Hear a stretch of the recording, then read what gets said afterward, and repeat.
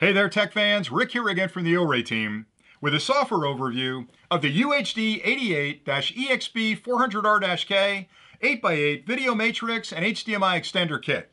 This product provides an embedded web interface that you can easily access by either directly connecting it to your computer through an 8-pin cable or by simply adding it to your network and opening a browser. And that software control is incredibly powerful because even though you can make selections with the remote control or through the buttons on the front and even change configuration settings using the buttons on the front, the software interface provides a lot more information about how the unit's operating and some of the selections you can make on which video is sent to which output, EDID settings, resolution settings, and other parameters you're going to care an awful lot about. So in this video, first I'll show you how to make the connection to the unit, and then I'll step through all of the menus and explain the different options so you know exactly how to configure this device for your particular application. And then I'll come back at the end with a few final thoughts. So stay tuned, we'll get into the connection first, and then I'll walk through the menus. To use the embedded software on the 8x8 video matrix, you'll first need to connect the product to your computer, and there are a few options available for this connection. You can make a direct connection between the RS-232 port on the back of the product and an older computer that has an 8-pin port available. The kit includes a cable to make this connection really easy. You'll plug this end into the port in the back of the product and this end into your computer, and you can access the internal software. There's also a LAN port available on the back, and you can connect this up to your local area network and use any standard web browser to access the embedded software by simply opening a page located at 192.168.1.100, and you'll see the embedded GUI. The third option is to connect this directly to your computer to access that same web interface. Now, the advantage of adding this to your network means you can control this product from a greater distance than using a direct connection here or here, but the choice is yours completely. Once you've made a connection to the video matrix through the RS-232 or LAN port, you'll be greeted with the logon screen. Initially, you can use the default credentials of capital admin for the username and lowercase admin for the password. When you've entered these, tap the logon button to continue. Once you've logged into the device, you'll be on the initial status page where you can view a lot of important information about the matrix. Here you'll find the current level of firmware the product is running, which is important in case there is an update you'll need to apply later on.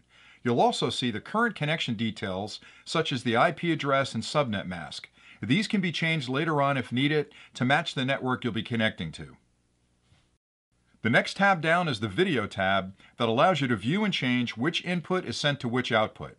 You can do this by simply clicking the arrow next to the input you'd like to change and select the new input for that particular output. Once you've made your selection, click the Set button to make this change permanent. If this is a preset that you'll use often, you can save it to make it easier to recall later on. If you want to set all of the inputs back to the original outputs, you can tap the Clear button for each to reset them.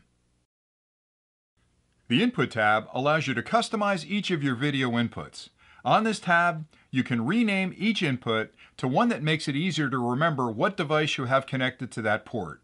You can also see which of the inputs is connected to a media device and is currently active.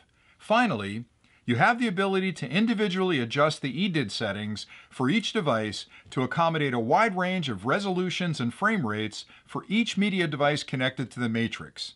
You can adjust each of these individually or recall a saved setting from memory. The Output tab provides similar control over all 8 of the output streams. It shows you if you have a remote receiver connected and if you're using the local loopback function for each of the outputs. You can rename each of these outputs on this page to make them easier to remember. The matrix provides automatic scaling and also allows you to adjust the setting manually if needed. Finally, you can enable and disable each output individually as needed from this screen. The next tab is the CEC tab, which allows you to completely control the matrix through a digital remote just by clicking your mouse. This screen provides total control over your input devices, and you simply select an input and then use the icons to pause, play, or fast forward the content. The Output section provides the same type of control over the content you're sharing with your remote locations. You can enable and disable individual outputs and local displays, as well as adjust the volume if needed at these locations. The Network tab is where you can make adjustments to the logon information for the matrix. You can change its network address on the LAN and either choose this manually or let DHCP find an open address if your network provides this feature. You can also change the login credentials for both the user and admin accounts. This page even allows you to rename the matrix to something custom if you're using the device in a commercial installation. You also have the ability to completely reset these values to the factory settings if needed. The final tab provides expanded control over how the matrix operates and allows you to adjust some basic settings to your needs.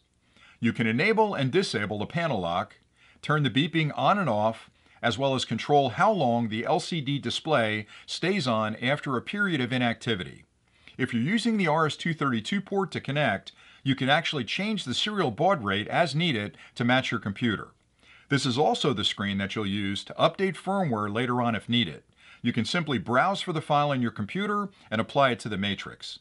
Finally, this tab allows you to do a complete factory reset of the matrix or even reboot it over the network if it needs to be reset.